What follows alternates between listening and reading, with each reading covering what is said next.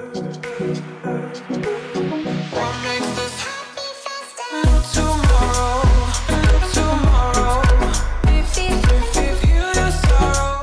up, Jacksonville? This is Donnie with the Flamingo. We are a coffee bar located in Murray Hill.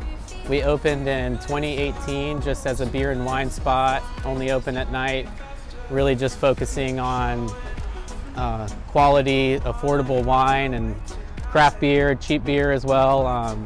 Really just trying to have a good time over here.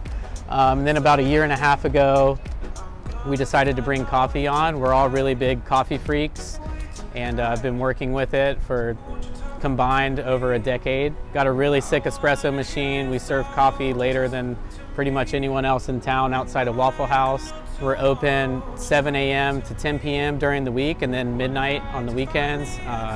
Friday and Saturday night, we typically have a DJ, and it's a really good time up here. Once a month, we do record night. You can bring up your vinyl record.